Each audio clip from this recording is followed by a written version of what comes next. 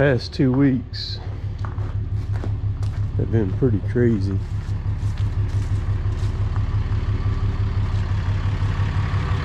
The tree work. So week before last, my 362 died on me. I was having trouble with it, and I've got a video with it, taking it to the shop, putting it on the computer and getting it fixed back up. And I'll be dang if the same week I got my 362 back and got it fixed, the 400 is acting up now too. Might be kind of the same issue, I'm not sure. I had a one of the screens in the carburetor had some stuff in it, but the biggest problem was the fuel line that comes off the fuel filter goes up out of the tank, right up there at the top of it, it was split. And I think that was the biggest problem with the whole deal. And I tried looking at the 400 and I couldn't really see any split in it, so I don't know if that's maybe the same thing or not, but I got to drop it off. But the last 2 weeks has been just solid everyday running, and I'm not talking about running a little bit, I mean running hard. I'm burning right now about $500 worth of diesel a week, which, you know, is not, with the diesel fuel, with what it costs right now, is not, it don't take much to get $500 something of diesel. And then saw gas, holy cow, been going through some saw gas too, keeping all that stuff going. But so, man, that's pretty good. Also, let's see, who's gonna go? I'll go. Nobody's gonna go. Y'all sit there. Chipper gas,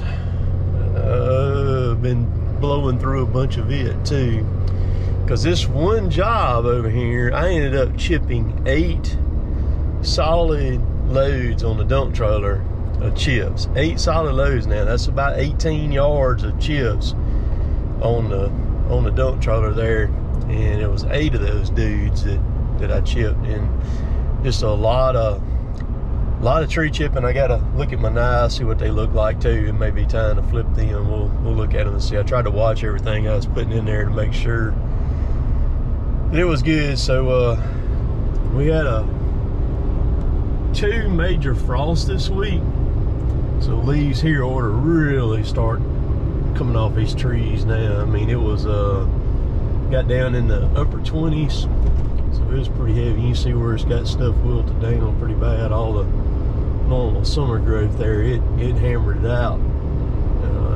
I don't ever remember having a frost that hard like that this, you know, in October, early October, or mid-October I should say. So let's go on out here and get this lift.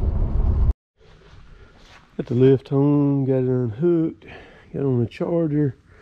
Now I'm gonna unload these 2 things here and get them off the trailer. I've got a stump grinding job tomorrow that I'm gonna do. It's got 19 stumps on it.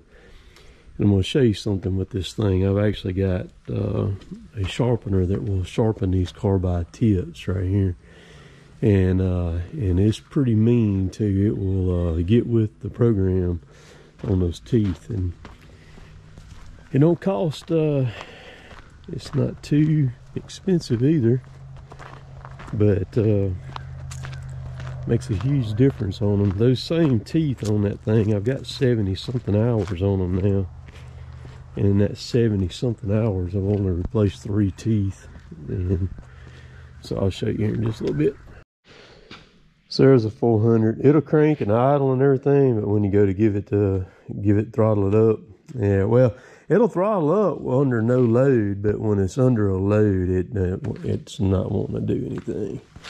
And look at it leaking the oil out of it too, right there, lovely. So 400 is gonna go to the shop tomorrow, which will be Monday morning. This one there got the remote control for a stump grinder. Crank this stuff up,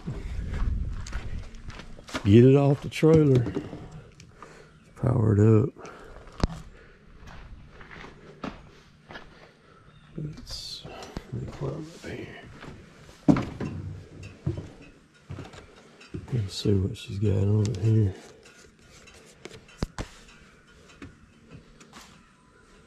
That's 77 hours. And the teeth still look pretty good on it.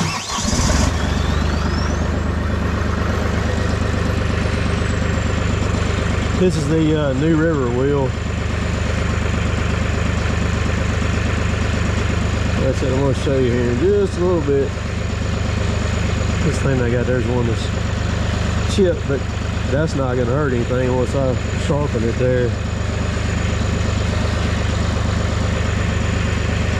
I'm pretty happy with the way those things have held up, because there is no telling how many stumps I have ground since I've had that thing in that 70-something hours.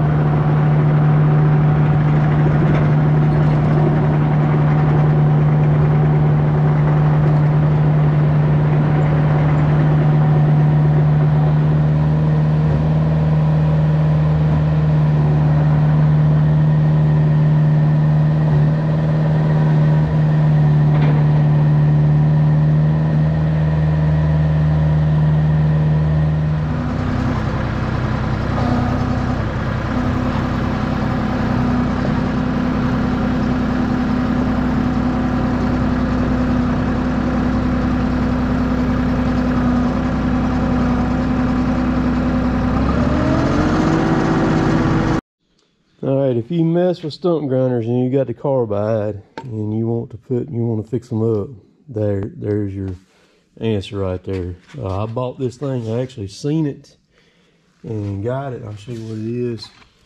I got them with the hub or without the hub. I've used it a few times already. It's a diamond wheel, and this is where it comes from Bad Dog Tools. You can get them on Amazon, but I didn't see the one with the hub, with the screw-in hub on it. They just had the ones that didn't have the hub there. But I actually ordered this one from Bad Dog. This with the hub cost $200 is what it is. They shipped it to me real quick, and so they've got a lifetime guarantee on this dude, but it will flat eat this carbide. So like what happens is these side cutters are still good. The brunt of the cutting is done with the lead front cutters right there, the lead ones. You can see what that is wearing the side right there. I'll show you one. All right, so this one right here, what happens is they round off right there on from where just to wear on the carbide, and you see the side ones still are pretty good even after 70 some odd hours. And the 3 I replaced were on the front, and I hit some metal. Very first job I did, I hit some metal. But so you can take this grinder, and I'm gonna show you how to do it, and you can put another 90-degree edge on it right there on that carbide, and it eats it up quick. I mean, it'll get it. But so about the only time I really get on these side cutters, I'm taking a big bite out of a thin piece or something like that, and I can really cut it on the side and get it. But you can see even like this one right here, this broke and chipped, I can still fix it up too and just keep right on running it. So unless something catastrophic happens, I'm gonna end up getting several more hours out of these teeth. Now, like these right here, they're starting to wear thin. They still got plenty of metal. They'll probably last 20 more hours or so maybe. But the biggest thing about it is it speeds your cut up. So when you put an edge on it, it goes right back to hogging again, and you speed up what you're doing. So for $200, new teeth for this thing from the dealer are a little over $18 a piece. I've seen them where you can order them and get them down in the $15 range. I actually seen one place that was in the $12 range, and I'm not so sure about them, and I was going to order some from them, but they were out of stock, and probably because of the price of them, they got them cheaper than everybody else. But so I've actually got two more sets for this thing, and it'll be a while before I'll have to put any on. So I'm going to show you how I do this, and with the grinder.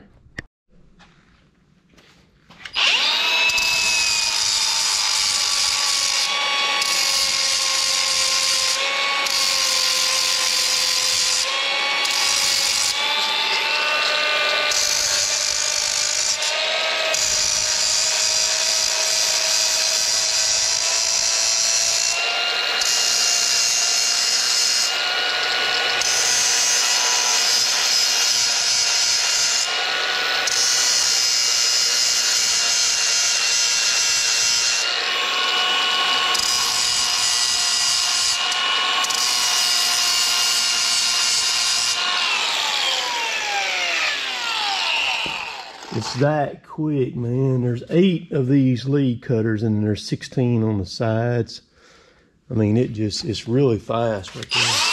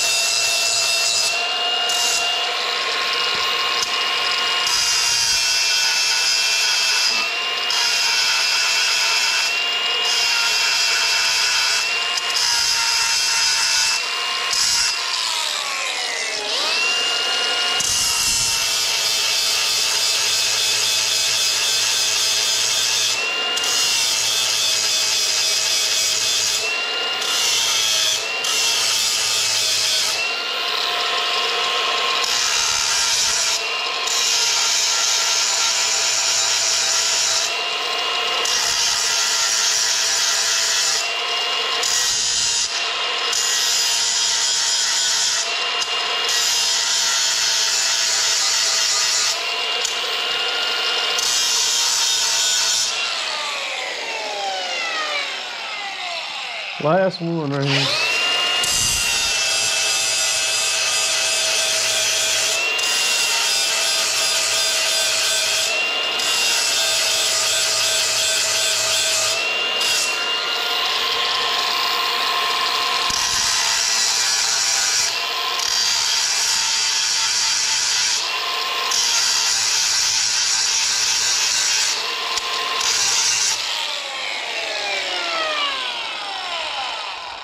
So that puts another 90-degree edge on it to where it'll bite and chisel out that stump pretty quick.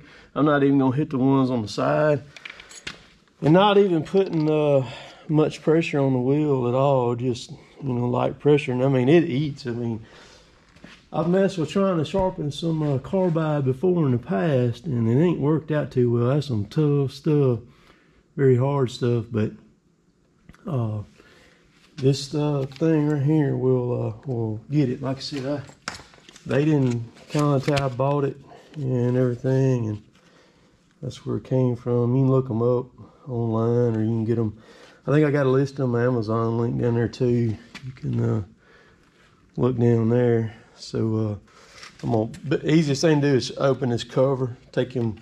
It's got 2 3/4 bolts right there, and just get it out of the way to where you can get in there to the wheel and do it. You ain't all working down here on the face of it down there. It makes it easier. It also makes it easy to swap the teeth out if you gotta swap the teeth. But I've already got these wear pads. These are replaceable right here. These things, they just weld on. You just blow the weld off of them, and they've got hard facing on them. I've got them, and then I've got some of these teeth pockets coming, which you can flip these. So you can take this and you can flip them around and everything. You can get a lot of wear out of those things. But so I like to try to stay on top of the maintenance stuff to make sure that I've got everything in stock that I might need, you know.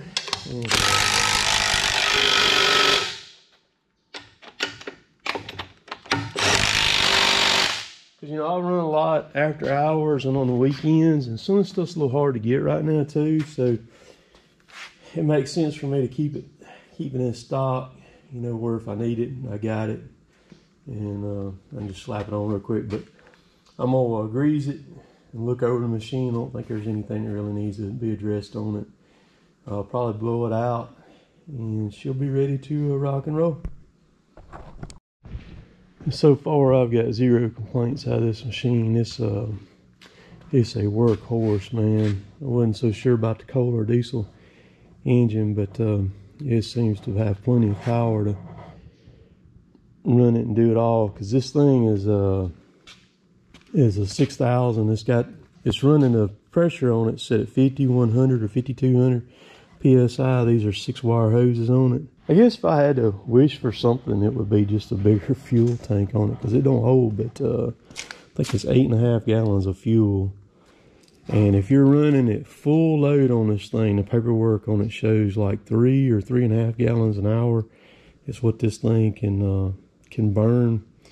And so if you're really working it, running in the stumps, you know, hard, just hammering it one right after another, it'll pull it on down. It'll suck that fuel down pretty quick. But the biggest thing about these things is just keeping them greased and make sure everything stays tightened on them, which I really hadn't had to go, you know, tighten anything that I've seen come loose on it or nothing like that. But just keep it greased, because, man, this is your heart of the machine right here. This thing is sitting there pivoting just hundreds of times, hundreds of cycles, you know, and just tons and tons during the day, and up and down and everything. So all this stuff right here, make sure you keep it greased up good, because it's getting a lot of use on it there. But again, for the money, I think this one was right around 62.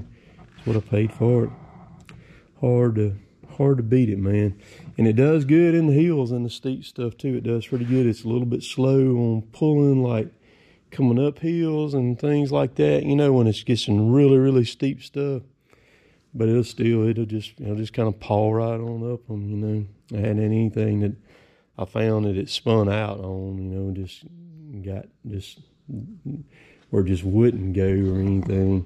I have had to back up. I had one so steep I had to back up. I was trying to go straight up it, and I had to get in an angle, a little bit of an angle, and come on up it like that. But that'll help me tomorrow, putting the edge on those, putting that 90 degree on those things right there. Because when I go to get those stumps, those 19 tomorrow, we'll roll through them there pretty quick, or should anyhow. We'll go get this video ready. We're supposed to have a little bit of rain this next week, and I'll do a little bit more burning, but I didn't have any intentions on working Friday or yesterday, which was Saturday, and man, the folks that on that street just kept, you know, wanting more and more work done. Each one of them were wanting something done, you know. Again, it all goes back to jaws make jaws, man, and so if I can jump on them real quick and roll that money, that's what I'll do. I'll get that done. But I hope to kind of get back on the schedule, you know, normal posting, because I've missed a few days here recently, but it is what it is, you know. It's a crazy old deal. So I get it while I can get it, you know what I mean? And it's like the more jobs I do that I try to knock out, the more that I get. And it's like this, I mean, it's almost like drugs for me, trying to get them done, but they just keep piling up. So I just got to be okay with, you know, with sitting there, them piling up sometimes, you know. It's just the way that it is, man. So hope y'all enjoy your Sunday this Sunday,